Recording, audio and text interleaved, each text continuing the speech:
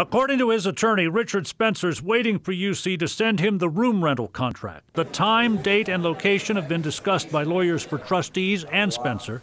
A decision could be just days away. Where kind of depends on where Richard Spencer ends up speaking. UC student government president is planning an alternative rally, but knows it won't attract everyone. Because they would rather go to a direct confrontation, direct protest, and something to disrupt his message. The Great Hall at Tangeman Center was the original request, but there are rumblings UC's looking at places off the main campus, such as the medical sciences area. The Kingsgate Marriott area is another near-campus site mentioned by some. UC has studied the Florida experience. Spencer wanted 11 in the morning, but settled for 2:30, which was what law enforcement wanted. UC has put a 2-minute video in motion. If we become divided, he wins. Encouraging students to consider the best way to respond. UC.